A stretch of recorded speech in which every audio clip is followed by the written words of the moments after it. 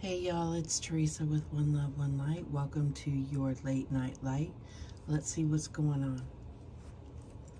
Holy Spirit, what do we have for the late night light?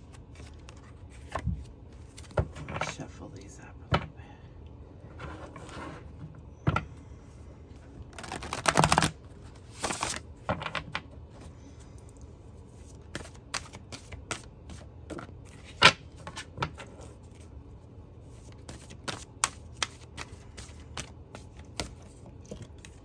Okay, and we have the Two of Sacred Circles. So I feel like there's a change coming. You may have foresight on this, but this is about looking at what's truly important to you, seeing the true priority in things. But we'll see what else comes out. Holy Spirit, what else do we have? And we have a time to give rather than take. New moon in Virgo.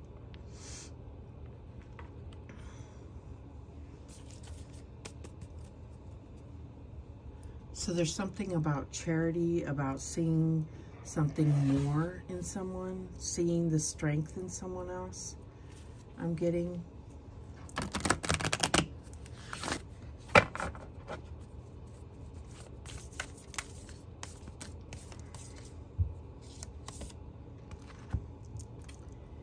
In choosing embodied presence at this moment, I attain clarity, recognize my innate empowerment, and awaken my natural healing energies.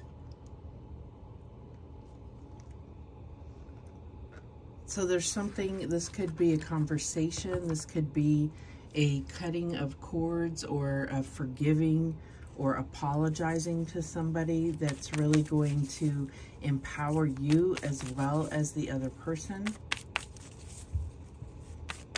Let's see what's going on.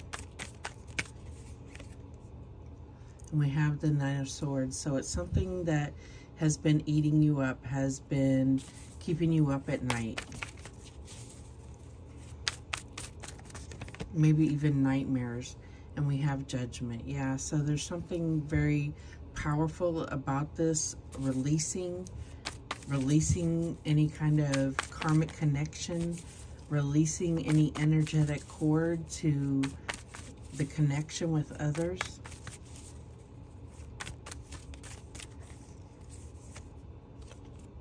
We have the Mother of Swords as the challenge. So this is a clean cut. This is like really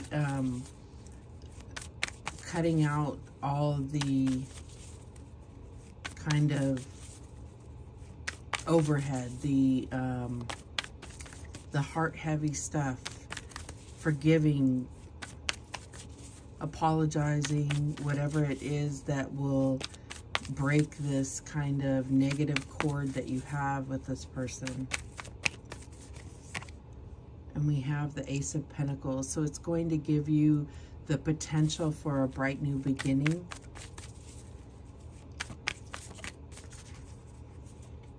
And the outcome, the Ace of Wands. Wow, so two aces on the table. It's really going to empower you, inspire you, motivate you to take action. The bottom of the deck is the Mother of Cups. So I feel like it's going to clear your heart. It's going to clear the other person's heart. There's going to be this emotional cord that's cut, and it doesn't mean that you're not going to be involved or in a relationship with this person, but there's a negative cord that's connecting you to in a negative way. It goes back and forth of draining you, of overpowering your thoughts, and it's time to reconcile that so that it's in balance, so that the karma can be cleared. All right, show me this Nine of Swords. And we have the Three of Cups. Yeah, really being able to bring it together. And this could definitely be a reconciliation. This could restore a relationship, a family relationship, friendship. What is this Judgment about? And we have the Innocence of Wands, the Page of Wands. So I do feel like It's going to prompt you to take the first step as far as taking action, speaking up, bringing this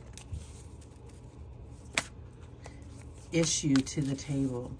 Show me the Mother of Swords. And we have the Chariot. So it's like you know the direction that you want to go, but I feel like the challenge is letting go of control and giving it to God to carry through to bring victory and success. Show me this Ace of Pentacles. And we have the Justice. Yeah, there's that sort of truth, balancing things out, really bringing potential to a long-term thing, something that's solid as oak. Show me this Ace of Wands.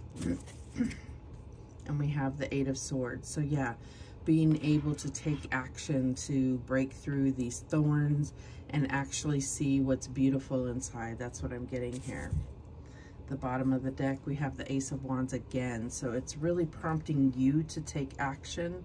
And it's like saying you have the strength to really change this relationship.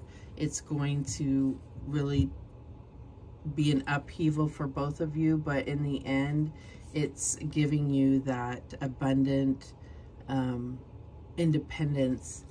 This could be really breaking free of codependency. Yeah, and then we have the Seven of Wands here. You will have the higher ground. You will be seen as bringing calmness and serenity to whatever this kind of volatile connection has been. All right, what's the guidance here?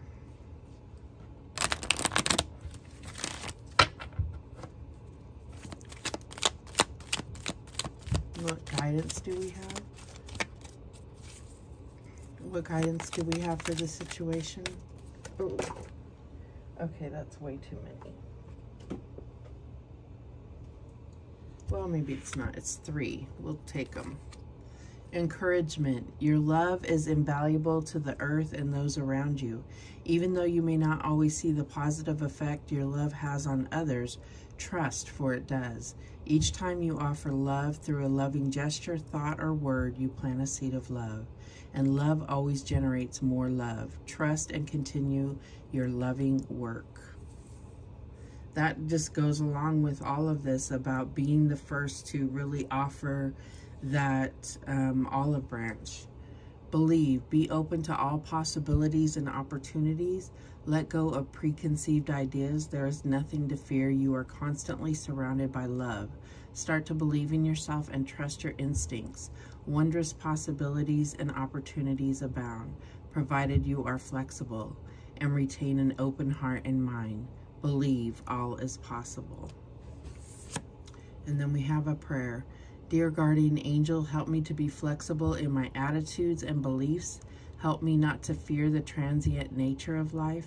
Help me to remember the eternal light which emanates from my soul and the eternal light which emanates from the heart of every living thing.